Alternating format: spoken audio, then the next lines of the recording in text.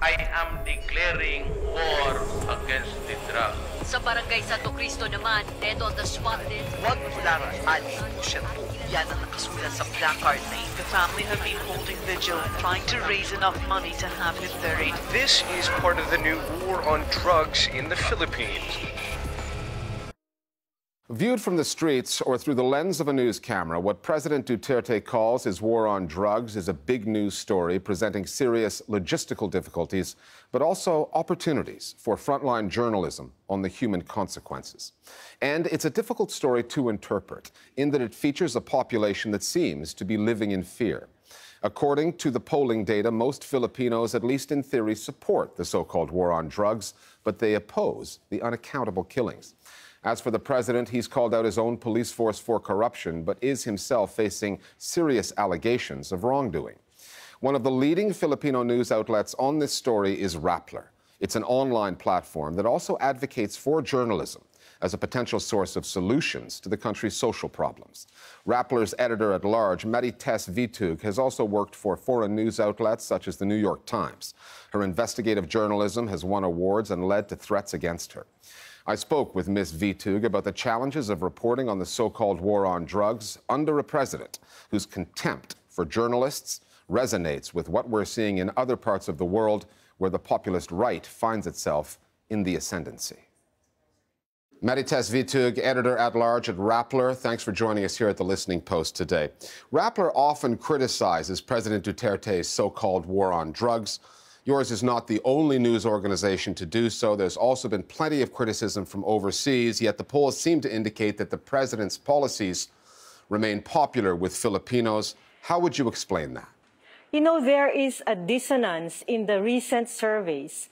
While surveys show that Duterte enjoys, certain amount or high popularity, the Filipinos who responded to the polls say two things. One, they want the drug suspects taken alive, majority of them.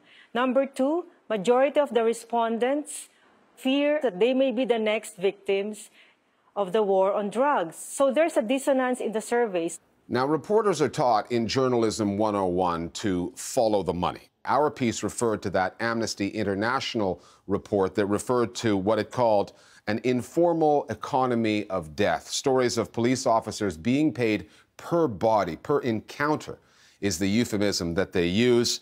The money that is changing hands between the police, funeral homes, and other organizations. How big is the economic angle in the overall story of President Duterte's so-called war on drugs in the Philippines? You know, I believe that this economic angle, that the police getting paid for kills, is the oil that greases this killing machine. Yes, the media should continue looking at this angle of money for killings. But the challenge really for the media is to look for new ways of presenting this same story. It has to look at angles that have not been touched on before.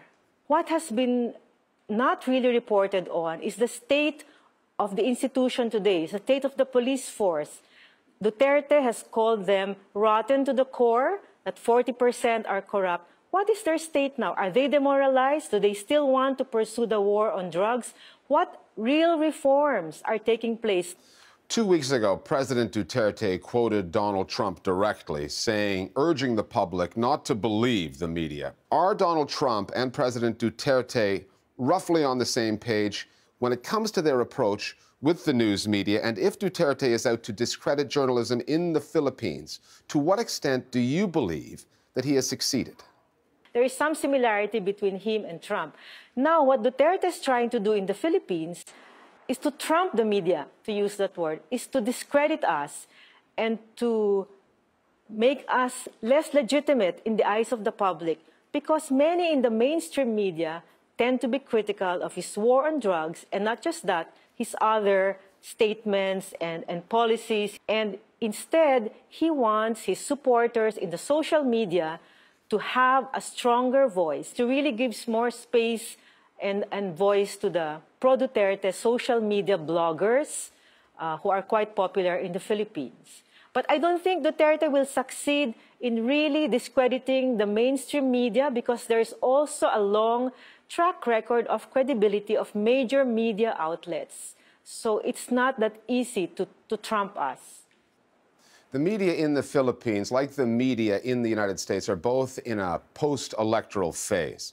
In the U.S., many news outlets have been forced, after the election of Donald Trump, to do a little bit of soul-searching regarding their coverage throughout the primaries. In the Philippines, what role did the media play in President Duterte's rise to power, and has there been any soul-searching occurring within the media there? Looking back, I think the fault of the Philippine media was that we did not take Duterte seriously. We only took him seriously maybe in the last month or the last 2 weeks of the campaign. So that was our fault. We did not do enough research on him. We did not dig deep enough. We wrote about the killings in Davao, but not thoroughly. We didn't really do an extensive and intensive profile of this man, this mayor of the city from the South. We only were awakened, we were, jolted by the survey showing him leading in the last 2 weeks. So that was our fault. We did not take him seriously. Reporters are having difficulty, actually, in conducting real press conference with our president, a real conversation, because his press conferences tend to be monologues. He doesn't want to be interrupted. He hardly completes a thought. So the reporters are scared or intimidated to ask follow-up questions. So our stories are not complete.